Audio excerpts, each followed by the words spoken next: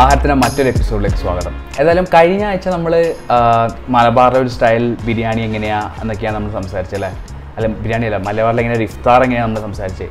പക്ഷേ ഫണ്ണി പാട്ട് എന്താ വെച്ചാൽ അതിൻ്റെ പോസ്റ്റർ നിങ്ങൾ ശ്രദ്ധിച്ചോന്ന് അറിയില്ല. പലരും ശ്രദ്ധിച്ചെന്ന് ചിലർ ശ്രദ്ധിച്ചവർ നമ്മൾ ആരാ നിങ്ങളുടെ വീട്ടിലൊരു കുട്ടികളെന്നൊക്കെ ചോദിച്ചു. ഞാൻ എൻ്റെ വൈഫ് മാത്രമേ ഉള്ളൂ ഇവിടെ, പിന്നെ ആരാ ഇവിടെ കുട്ടികളെന്നൊക്കെ. സംഭവം അത് ഇത്തിരി ഫോട്ടോഷോപ്പാണ്. ഒരു രാത്രി പെട്ടെന്ന് തോന്നിയ ഒരു ഐഡിയയിൽ ഞാൻ ചെയ്തുണ്ടാക്കിയ ഒരു പോസ്റ്ററാണത്. അപ്പോൾ എന്താ സംഭവം എന്ന് ചോദിച്ചാൽ ഞങ്ങളെന്താ വെച്ചാൽ എൻ്റെ ഒരു സിസ്റ്റം പഴയ സിസ്റ്റമാണ്, ലാപ്ടോപ്പോടെ ഉള്ളത്. അപ്പോൾ റെൻഡറിങ്ങിന് ഒരു എന്താ പറയുക ഒരു 10 മണിക്കൂറൊക്കെ എടുക്കും. ആകെ 10 മിനിറ്റ് വീഡിയോ. പക്ഷേ ഈ ലാപ്ടോപ്പ് പഴയതായതുകൊണ്ടേ റെൻഡറിങ്ങിന് ഒരുപാട് ടൈം എടുക്കും. അപ്പോൾ എനിക്ക് വേറെ ഒന്നും ചെയ്യാൻ പറ്റില്ല. ചെയ്യാൻ പറ്റുന്ന വെച്ചാൽ ഇൻസ്റ്റാഗ്രാമിൽ എന്തെങ്കിലും നോക്കുക, പിന്നെ വേണമെങ്കിൽ വേറെ ഇങ്ങനെ മാനത്തേക്ക് നോക്കിയിരിക്കുക. അപ്പം അങ്ങനെ നോക്കിയപ്പോൾ പെട്ടെന്നൊരു ഐഡിയ തോന്നിയാണ്. അന്നും ഇന്നും ആണെങ്കിൽ പാസ്റ്റിതും ഇവ പ്രസൻറ്റിലാണ് ഞാൻ പ്രസൻറ്റ് ചെയ്യാൻ പോകുന്നത് ഇത് നമ്മുടെ ഭക്ഷണത്തെക്കുറിച്ച്. അപ്പം എനിക്ക് തോന്നി പാസ്റ്റ് എങ്ങനെ കുട്ടിക്കാലം കാണിച്ചാലോ, കുട്ടിക്കാലത്തെ ഫോട്ടോ വല്ല കിട്ടുമെന്നൊക്കെ നോക്കിയപ്പോൾ വേണ്ട, അത് കുട്ടിയാക്കാൻ പറ്റുമല്ലോ എന്നിങ്ങനെ തോന്നി. അങ്ങനെ ഞാൻ എന്താ വെച്ചാൽ നമ്മുടെ വിൽ സ്മിത്ത് ഇല്ലേ, പുള്ളിക്കാരനെ ഞാൻ പ്രൊഫൈലിൽ ഫോളോ ചെയ്യുന്നുണ്ട്. അപ്പോൾ പുള്ളിക്കാരൻ്റെ ഫേസ് ഒരു കുട്ടിയായിട്ടും കാണാം. അപ്പോൾ നല്ലൊരു ക്യൂട്ടാണത്. അതെങ്ങനെ ചെയ്തായിരിക്കും. അപ്പോഴാണ് എനിക്ക് തോന്നിയത് നമ്മുടെ സ്നാപ്ചാറ്റ് ആപ്പിൽ ഫിൽറ്റർ ഉണ്ട്, അതായിരിക്കും യൂസ് ചെയ്യുന്നത്. അങ്ങനെ ഞാൻ അപ്പം തന്നെ ഇരുന്ന് സ്നാപ്ചാറ്റ് ഡൗൺലോഡ് ചെയ്ത് ഫിൽറ്റർ നോക്കിയപ്പോൾ എനിക്ക് മനസ്സിലായി ഇങ്ങനെ ചെയ്യാൻ പറ്റുന്നു. അപ്പോൾ രാത്രി ഞാൻ എടുത്ത് വൈഫിനെ കാണിച്ചു കൊടുത്തു. നെക്സ്റ്റ് ഞങ്ങൾ എന്താ അത് പ്ലാൻ ചെയ്തു ഒന്ന് സെറ്റ്. അപ്പോൾ ഞങ്ങളൊരു മേശ വെച്ചിട്ട് അതിൻ്റെ ഫുഡൊക്കെ വെച്ചിട്ട് ആദ്യം വൈഫിനെ നിർത്തി ഞാനൊരു സ്നാപ്ചാറ്റിൽ ഈ ഫോട്ടോ എടുത്തു. രണ്ടാമത് ഞാൻ ഇതേപോലെ ഇവിടെ നിന്നിട്ട് ഞാനും ഇന്നെപ്പോലെ ഇതേപോലത്തെ ഈ ഫോട്ടോ എടുത്തു. എന്നിട്ട് ഞാൻ ഇപ്പുറത്ത് നിന്നിട്ട് ഞാനൊന്ന് പിന്നെ സാധാ മതി ഇരുന്നിട്ട് അത് ഇങ്ങനെ ഒരു റിയാക്ഷൻ ഫോട്ടോ ഞാൻ കൊടുത്തു. അങ്ങനെയാണ് കിട്ടിയ ഒരു കമ്പൈൻ ഫോട്ടോ ആണ് ഇപ്പോൾ ഈ കാണുന്നത്.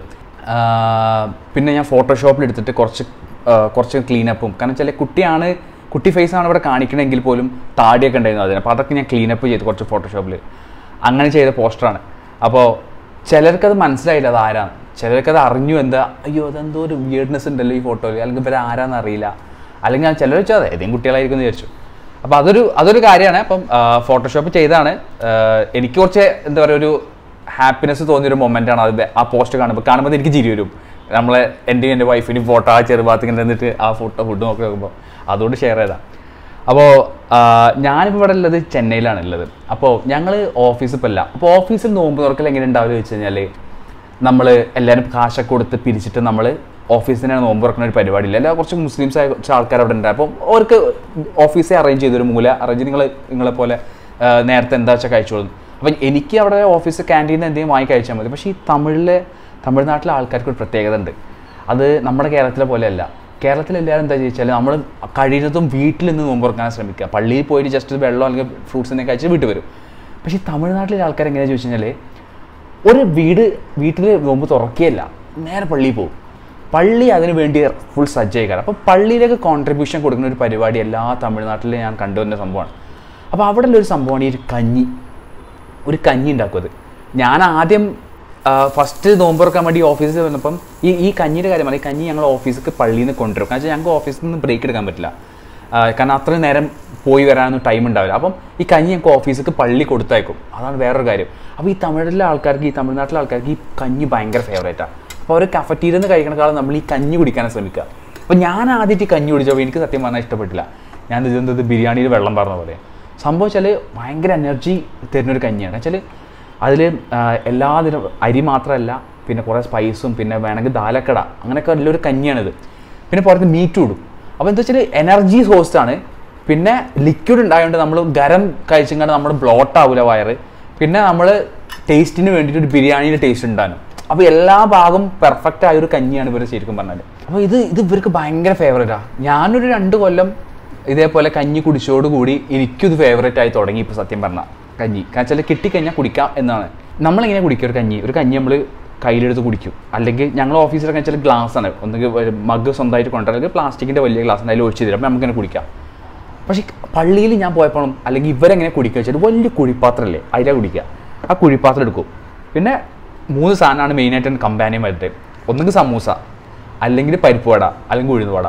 ഈ പരിപ്പടി ഉഴുന്നുവട എൻ്റെ മലപ്പുറത്തൊന്നും ഞാൻ ഇതുവരെ നോമ്പ് തുറക്കാൻ യൂസ് ചെയ്തില്ല. കാരണം വെച്ചാൽ പച്ചക്കറിയല്ലേ, നമ്മൾ പൊതുവേ പച്ചക്കറിയോട് അവക്കണം തന്നെയുള്ള നോമ്പിന്, എല്ലാവരും നോൺ വെജിലേക്കുള്ള പോവുക. അപ്പോൾ ഇത് ഉഴുന്നുവടയും പരിപ്പടിയും, അത് മസാലവട എന്നാണ് പറയാം ഈ പരിപ്പടയ്ക്ക് ഇവിടെ. ഇതിങ്ങനെ ഇതിന് മുക്കും, ഈ കറിയിൽ ഇങ്ങനെ മുക്കിയിട്ട് ഇങ്ങനെ ഇളക്കിയിട്ട് ഇങ്ങനെ ഒരു മുറ്റ വെച്ചിട്ട് അത് കടിക്കും, ഒരു കുഴി. ഇതാണ് ഇവരുടെ സ്റ്റൈൽ. എനിക്കതൊക്കെ ആദ്യം കണ്ടപ്പോൾ ശരിക്കും എന്താ പറയുക ദഹിക്കണില്ല. എൻ്റെ അമ്മ ഇതെന്ത് സംഭവം ഒരു ഹാപ്പിനെസ് വരില്ല. പക്ഷെ പിന്നീട് എനിക്ക് ആ കഞ്ഞി ഇഷ്ടപ്പെട്ടു. പക്ഷെ ഞാൻ ഇപ്പോഴും ആ ഒരു സ്റ്റൈൽ ഓഫ് ഡ്രിങ്കിങ് ഇതുവരെ പഠിച്ചിട്ടില്ല. സമൂസ ഞാൻ ഇതുവരെ മുക്കാറുമില്ല. ഞാൻ കഞ്ഞി ഗ്ലാസ്സിൽ വെച്ചെന്നാൽ കുടിക്കും, എവിടെ നിന്ന് തിന്നും, കുറച്ച് വെള്ളം കുടിച്ച് ഞാൻ പോകും. അത് എൻ്റെ സ്റ്റൈല് കഞ്ഞി. അതുപോലെ ഇവിടെ ഞാൻ ഈ ചെന്നൈയിൽ ഞാൻ ഫീൽ ചെയ്ത് സംഭവിച്ചാൽ ഇവിടെ അങ്ങനെ നോമ്പ് തുറക്കലിനായിട്ട് ഭയങ്കര ഒരു ആർഭാടം ഞാൻ കാണുന്നില്ല നമ്മളെ നാട്ടിലത്തെ പോലെ. നമ്മൾ ഭയങ്കര സെലിബ്രേഷനുള്ള റോട്ടിലൊക്കെ കംപ്ലീറ്റ് ചായക്കടികൾ വിൽക്കുന്ന കടകൾ ഒരു ഉച്ചയ്ക്ക് ശേഷം. പിന്നെ കണ്ണൂരുകാരും തലശ്ശേരിക്കാരുടെ ബിഗ്ഗസ്റ്റ് കോൺട്രിബ്യൂഷൻസ് എല്ലാ സ്നാക്കും റോട്ടിൽ നിരന്ന് കിടക്കുക, വേണ്ടതൊക്കെ വാങ്ങുക, കാശില്ലോനും ഇല്ലാത്തവനൊക്കെ വാങ്ങും തിന്നും. ചില റോട്ടിൽ കാണുമ്പോൾ എന്തായാലും കൊതി തോന്നും. അത്ര ബുദ്ധിമുട്ടുള്ള സംഭവമാണ്. ഇവിടെ അങ്ങനത്തെ പരിപാടിയില്ല. ഞാൻ കഷ്ടപ്പെട്ടിട്ട് കഴിഞ്ഞ പ്രാവശ്യം എനിക്ക് 2-3 സ്ഥലത്ത് നിന്ന് മാത്രം അങ്ങനത്തെ ഒരു സമൂസ അല്ലെങ്കിൽ ഹലീമൊക്കെ വാങ്ങി കിട്ടിയത്.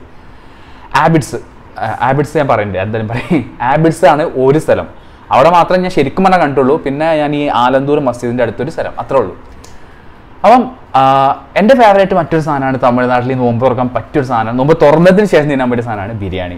തമിഴ്നാട്ടിലെ ബിരിയാണി. അത് ബിരിയാണിയെ കുറിച്ച് നമ്മളൊരു എപ്പിസോഡ് ചെയ്യാം. കാരണം വെച്ചാൽ വ്യത്യസ്തമായ ബിരിയാണികൾ, ബിരിയാണി എന്ന് പറയുമ്പോൾ എന്തെങ്കിലും ഡെഫിനേഷൻ കൊടുക്കാം എന്നൊക്കെ നമുക്ക് സംസാരിക്കാം. അതിനെക്കുറിച്ച് ഒരു വീഡിയോ തന്നെ ചെയ്യണം ശരിക്കും പറഞ്ഞാൽ, അത്രയും വലുതാണ്.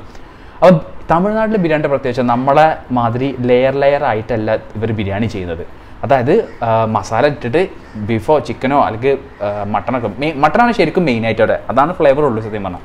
മട്ടൻ വെന്ത് കഴിഞ്ഞ ശേഷം അതേ ലിക്വിഡിൽ അരി ഇട്ടിട്ട് ഇളക്കിയിട്ട് നമ്മൾ ഇറച്ചിച്ചോറ് വെക്കില്ല നമ്മൾ കണ്ണൂർ സ്റ്റൈലിൽ, ആ ഒരു മോഡലാണ് ഇവർ ശരിക്കും പറഞ്ഞാൽ ബിരിയാണി വെക്കുക. പക്ഷേ അൾട്ടിമേറ്റ് ഫ്ലേവറാണ്. അപ്പോൾ നമ്മൾ തമിഴ്നാട് ബിരിയാണി ഉണ്ടാക്കാൻ നോക്കാം നമുക്ക് എങ്ങനെയാണ്.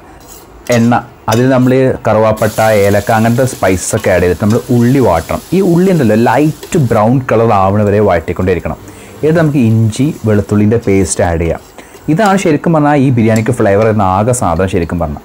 പിന്നെ നമ്മൾ തൈര് ആഡ് ചെയ്തിട്ട് നമ്മൾ മിക്സ് ചെയ്യുമ്പോൾ ഏകദേശം ഈ ഒരു നല്ല രസമുള്ള ഒരു ഗോൾഡൻ കളർ വരും. പിന്നെ നമ്മൾ തക്കാളി ഇടണം. തക്കാളി ഇങ്ങനെ റഫ് കട്ട് ചെയ്താൽ മതി. പിന്നെ പുതിന, മല്ലിച്ചപ്പ്, പച്ചമുളക്. ഇത് ശരിക്കും പറഞ്ഞാൽ ഹീറ്റ് വരുന്ന പച്ചമുളകാണ്. കാരണം നമ്മളൊക്കെ മലബാർ ബിരിയാണിയിൽ മുളക് അരച്ച ചേർക്കുക, ഇവർ ജസ്റ്റ് മുളക് ഇടുകയുള്ളൂ. കാരണം മുളക് പൊടിയാണ് എരിവ് കൊടുക്കുന്നത്. പിന്നെ അറിയാമല്ലോ, ഉപ്പ്, ആവശ്യത്തിന് മുളക് പൊടി, പിന്നെ മഞ്ഞൾപ്പൊടി, പിന്നെ നമ്മൾ മട്ടൺ എന്താ ചടുക, നമ്മൾ ഇളക്കിയിട്ട് നമ്മൾ മൂടി വെച്ച് വേവിക്കണം. അപ്പം ഇവിടുത്തെ ഡിഫറൻസ് എന്താണെന്ന് ചോദിച്ചാൽ നമ്മൾ ഈ വെള്ളം ഇപ്പോൾ ഇട്ടില്ലേ, ഈ വെള്ളം തന്നെയാണ് ശരിക്കും പറഞ്ഞാൽ അരിക്ക് ഇടുക. അരിക്ക് എക്സ്ട്രാ വെള്ളമൊന്നും എടുക്കില്ല. അപ്പം മട്ടണിൽ വന്ന ജ്യൂസൊക്കെ ഉണ്ടാവും. ആ ജ്യൂസൊക്കെ കഴിഞ്ഞ് നമ്മൾ ഏകദേശം ഒരു ടെൻഡറായ മീറ്റ് ചെയ്യുന്ന നേരത്തെ നമുക്ക് കിട്ടും. നമുക്ക് ഇത്തിരി ലൈം ജ്യൂസും എക്സ്ട്രാ ഉപ്പ് ആഡ് ചെയ്തത്. കാരണം വെച്ചാൽ അരി ഇതിൽ തന്നെ ഇട്ട് നമ്മൾ വേവിക്കാൻ പോകുന്നത്. അത് ജസ്റ്റ് ഒന്ന് തിളപ്പിച്ച് നമുക്ക് ഊറ്റണം. വേവിക്കൊന്നും വേണ്ട. ആ ഒരു പശപ്പശപ്പ് ഒഴിവാക്കാൻ വേണ്ടി ജസ്റ്റ് ഒരു മിനിറ്റ് തിളക്കുക, അത് അപ്പം തന്നെ ഊറ്റിയെടുക്കുക. അത് ഇതിലേക്ക് ഇട്ടിട്ട് ഈ മട്ടനിൽ മിക്സ് ചെയ്തിട്ടാണ് നമ്മൾ വേവിക്കാൻ പോകുന്നത്. അതാണ് ഇവിടെ ഡിഫറൻസ്. ലെയർ നല്ല വേവിക്കുന്നത്. അതാണ് തമിഴ്നാട് സ്റ്റൈൽ. വേണമെങ്കിൽ പറഞ്ഞാൽ കുറച്ച് നെയ്യും കുറച്ച് പുതിന മല്ലിച്ചപ്പൊക്കെ ഇടാം, മൂടി വെച്ച് വേവിച്ചാൽ അതിൻ്റെ ആവി കിട്ടും. ആ സ്മെല്ലടിക്കുമ്പോൾ നമ്മളെ കൺട്രോൾ കംപ്ലീറ്റ് പോകട്ടോ. ഇത് ഏകദേശം ഒരു പുലാവ് സ്റ്റൈൽ എന്നൊക്കെ പറയാം നമുക്ക് വേണമെങ്കിൽ ഈ ബിരിയാണിനെ പറ്റി. കാരണം വെച്ചാൽ ഇത് ലെയർ അല്ലല്ലോ, മിക്സ് ചെയ്തല്ലേ വരിക. ഇത് നമ്മൾ എടുത്തു കഴിഞ്ഞാൽ ഏകദേശം ഈ ഒരു സംഭവം കിട്ടും. നല്ല കൺസിസ്റ്റൻ്റ് ആയ റൈസും വിട്ട് വരുന്ന റൈസും പിന്നെ അതുപോലെ ആ ഫ്ലഷൊക്കെ നല്ല ടെൻഡറായി കാരണം അടിപൊളിയാണ് ഈ തമിഴ്നാട് ബിരിയാണി. ഒരു കോംപ്രമൈസും ഇല്ല ഫ്ലേവറിൻ്റെ കാര്യത്തിൽ. നമുക്ക് സെപ്പറേറ്റ് മസാലയെ അല്ലെങ്കിൽ ചോറൊന്നുമില്ല, പക്ഷേ എല്ലാം കൂടി ആ അരിയിൽ മിക്സ് ആയിട്ടാണ് നമുക്ക് കിട്ടുക. അത് നമുക്ക് ഡീറ്റെയിൽ പറയാം, അതായത് ബിരിയാണീൻ്റെ വീഡിയോയിലൊക്കെ ചെയ്യാം. കാരണം വെച്ചാൽ ഹൈദരാബാദിക്ക് എന്താ വ്യത്യാസം ഇതൊക്കെ നമുക്ക് സംസാരിക്കാം. ഇതൊക്കെ എൻ്റെ അറിവ് വെച്ചിട്ടാണ് ഞാൻ സംസാരിക്കുന്നത്. വേറെ ഒന്ന് പറയാറുണ്ട്, എപ്പോഴും ഈ യൂട്യൂബ് ആയാലും മറ്റ് ഇൻസ്റ്റാഗ്രാമൊക്കെ പലപ്പോഴും നമ്മൾ പറഞ്ഞത് ഒരു ആൾക്കാർ ഇത് വളരെ പേഴ്സണലായിട്ട് എടുക്കും ചെയ്തത്. കാരണം വെച്ചാൽ ഇത് എൻ്റെ ഒരു എക്സ്പീരിയൻസും ഞാൻ കണ്ടതും കേട്ടതും വായിച്ചതും പഠിച്ചതും ഒക്കെ ആയിട്ടുള്ള സംഭവത്തിൽ എടുത്ത ഒരു എക്സ്പീരിയൻസാണ് ഞാൻ ഈ ഷെയർ ചെയ്യുന്നത്. ഇവിടെ അസർ ബാങ്ക് കൊടുക്കുന്നുണ്ട്. ഏകദേശം 4:45. ഇവിടെ കുറച്ച് ലേറ്റാണ് ബാങ്കൊക്കെ. എന്നുവെച്ചാൽ ഈ ഹനഫി അങ്ങനെ കുറേ സിസ്റ്റം ഒക്കെ ഉണ്ടല്ലോ. അപ്പം ഇതാണ് ഇന്ന് വളരെ സിമ്പിൾ വീഡിയോ ആണ്. 2 റെസിപ്പി, ജസ്റ്റ് ബേസിക് നമ്മൾ കഴിഞ്ഞ ആഴ്ച പോസ്റ്റർ. അപ്പം നെക്സ്റ്റ് വീക്കിൽ നമ്മൾ എന്തെങ്കിലും ഒരു ബെറ്റർ വേർഷനായിട്ട് വീഡിയോ നമുക്ക് വരാം. അതുവരെക്കും സ്റ്റേ ട്യൂൺഡ്. സബ്സ്ക്രൈബ് ചെയ്യാത്തൊരു സബ്സ്ക്രൈബ് ചെയ്യുക. ഇൻസ്റ്റാഗ്രാമിൽ സന്തോഷ വാർത്ത പറയാമല്ലോ. 10K അടിച്ചു. 10K കഴിഞ്ഞു. ഇപ്പോൾ 12-13K അയക്കണം അവിടെ നിന്നൊക്കെ ആയിട്ട്. അപ്പോൾ ரொம்ப നന്ദി. നല്ല തമിഴ്നാടിൻ്റെ വീഡിയോ നമ്മൾ ചെയ്യുന്നത്. അപ്പോൾ ശരി, stay home, stay safe, by.